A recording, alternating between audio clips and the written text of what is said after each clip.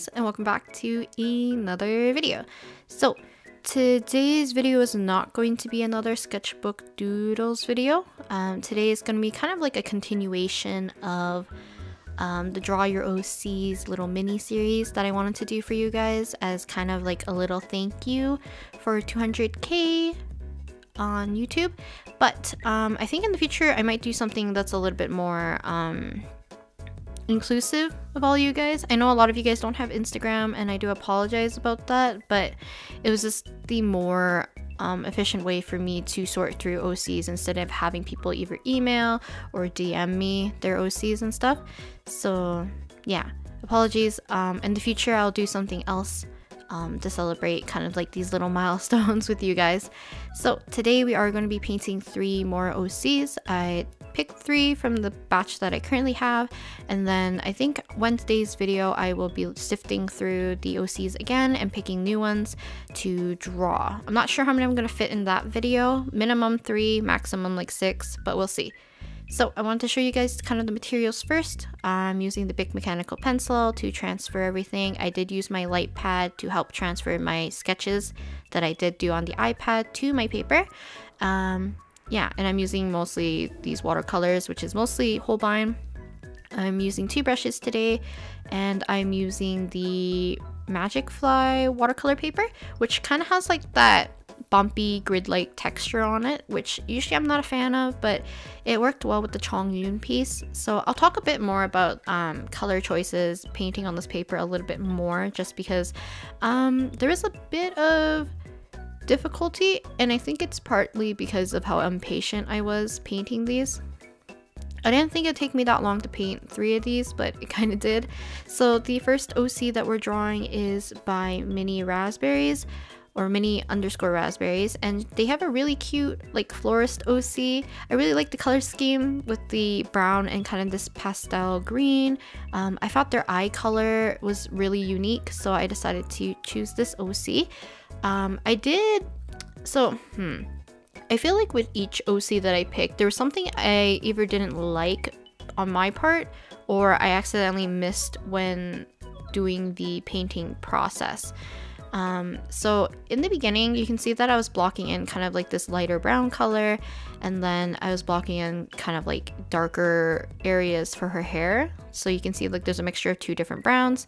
While I let the hair kind of dry, I decided to paint her eyes and then paint her shirt in, just so I can let everything dry properly, because this paper, it accepts water super well. Like, you can do a lot of like washes, and as you can see, I can do wet on wet really nicely, but there is a point where if you add color while it's still wet, it gives this weird blooming that I am not used to for this paper.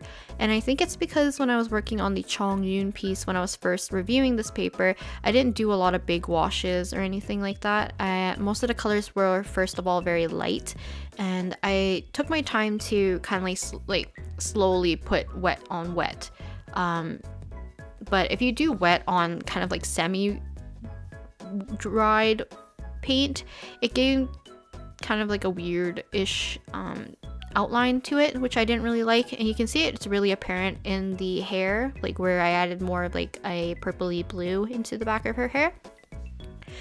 But yeah, okay, let's talk about what I kind of missed in terms of this OC. For this OC, I don't know if it's because I took a break halfway through, but her hair looks like it has more of a gradient from kind of like a chestnut or like a lighter reddish brown to more of a like almost goldish brown color towards the tips of her hair. And I don't know if I just forgot, but now that I'm looking back, that's definitely something I missed, and I do apologize if that is a key point to your OC.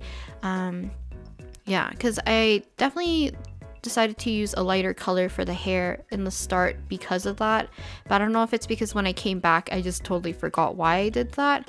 But yeah, so the eyes were fun to do. I did forget to put in the little clover-ish looking flower pupil in the center of her eye, so I went back, and because my green, like one of my green paints are a little bit more opaque, I just mixed it with a darker green and it was easily covered up the pupil of the eye. The reason why I'm using 2 brushes today is because I'm trying to preserve my newer brush, which is the one with the brown handle, because it has a sharper tip, and it's kind of like the brush I could use for like absolutely everything. I could do it for my washes, I can do it for my line art and everything, like detailing. I can do it for bigger areas as long as I'm careful and as long as my pieces aren't too large. But I have my other brush because it's really beaten down, so I want to use it to kind of help preserve this brush. So I'm using it to kind of do the bigger washes and stuff, because when I'm mixing paints, I don't pay attention too much of how I'm basically shoving the brush on top of like my little paint tray type thing. So when I'm mixing really fast, I feel like I'm like pressing down the brush too hard. So I want to make sure I'm kind of preserving one while using the other a little bit more. I decided that I wanted to add a little bit of a background, so I just took some old washi tape, added it to the edges, colored inside, and it kind of has a little box for the character. And then after that, I decided to darken up some areas, and I still wish I kind of added more yellow, but yeah, thank you very much for submitting your OC. Next OC we have, this one's a very fun one, and there was a reason why I wanted to paint this one in general, but I kind of missed the ball here, or missed the point here, because of one mistake that I keep doing. So usually when I'm painting any character, oh by the way, this OC is by Color Koi, or color_koi. Thank you very much for submitting your very adorable OC. Apologies about the hair though. I believe I gave him a little bit longer bangs, and I think your OC has a bit shorter bangs that look a lot cuter and definitely more fluffier like hair, so apologies about that. So the reason why I wanted to paint this OC was actually because I actually really liked his attire, and the glowing effect of his earrings were very cute. But one problem I did have, so I usually start off by painting the skin first. It's just like how I like to work. It's like the same how I work digitally. So it's just because like if I'm drawing a face, I like to establish what the face looks like. And because if I screw it up later and I don't like it, I didn't put all this effort to paint everything prior and then screwing it up on the last thing just to make sure, like, you know, like how to explain this? Yeah. If the face turns out bad, I most likely will scrap it. So I would like to tackle the face first to know that I like what the face looks like. Hopefully that makes sense. So the mistake that I did was that because he has more of a darker or like a tan complexion, I should have painted everything around him along with the skin at the same time to make sure that the values don't look too off. So like this is a problem with me. Similarly, when I draw characters with lighter hair colors as well, sometimes I draw the skin too dark compared to the hair color, and then in this case the skin is going to look a little bit more washed out because I keep darkening the colors around him. So I think the colors around like his shirt area are supposed to be more vibrant, but for some reason I was making them quite muddy, and I think it's because of the shadow color that I chose. So it already gave it a much more darker look to it. And then as I started to darken up the hair a lot more, because I was struggling on figuring out how to mix the right color for this, like for his hair. And coincidentally, I didn't realize that all characters that I chose today all have brown hair, just in different values. So apologies if anyone was looking for more of a fancier abnormal hair color for watercolor. I'll think about that next time. But yeah, so I kept darkening the hair, which thus makes the skin look a lot lighter. And because of the saturation of the hair, his skin no longer looks as vibrant as I liked it before.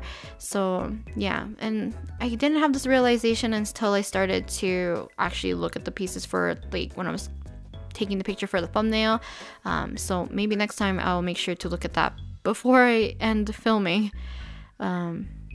But yeah, I'm just doing the line art. I actually really like this OC though. He's really cute and I love the mermaid aesthetic. I apologize that it is a headshot, so I wasn't able to get that beautiful kind of like teal turquoisey and kind of like a royal blue I don't know how you say it, like the torso down, like their tail. I think it's a really nice color combination, and I do love how colorful the shirt is, so I do have a regret of not making the shirt as vibrant. But yeah, such a cute OC. I love the hairstyle on him as well, and the short bangs, and the very cute tattoo on his neck. Yeah, I think it's such a cute OC, and yeah. In my initial sketch, I actually had a fish in the background, but I feel like because of how I set this up, I wasn't sure if I wanted to do exactly like a colored background.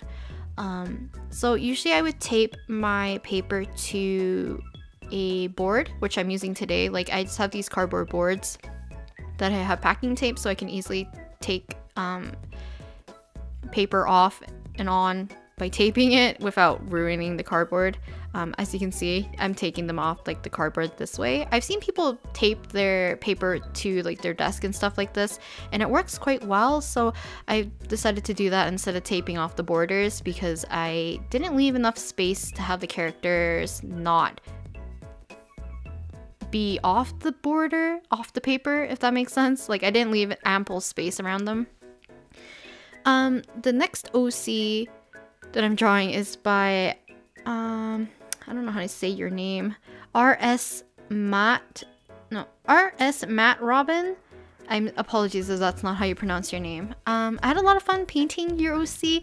I've always seen, so for context, I've seen their OC on this tag before when I was doing the draw your OC stuff, and their art is very eye-catching, so I decided to take a look at their account.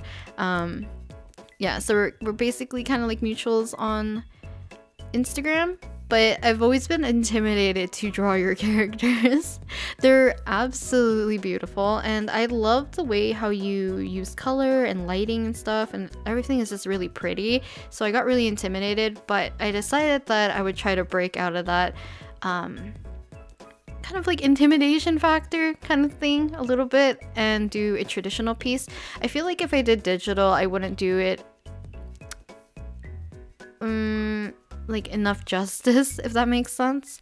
And I feel like because I don't draw these kind of characters a lot, kind of more, it seems like more like bishonen, kind of ikemen kind of characters, beautiful long hair, kind of like more of a, I don't know, but his whole aesthetic is definitely like up my alley. I love like pairing up turtlenecks with jackets, or like cardigans, or like just layering up turtlenecks like blazers and stuff. Just looks so classy and formal, yet so like cozy, and I absolutely love it, which is why I always put Masaki in the same kind of like aesthetic almost, which is like chunky sweaters with turtlenecks and stuff. It just looks classy and like comfy. But this guy's aesthetic, really pretty.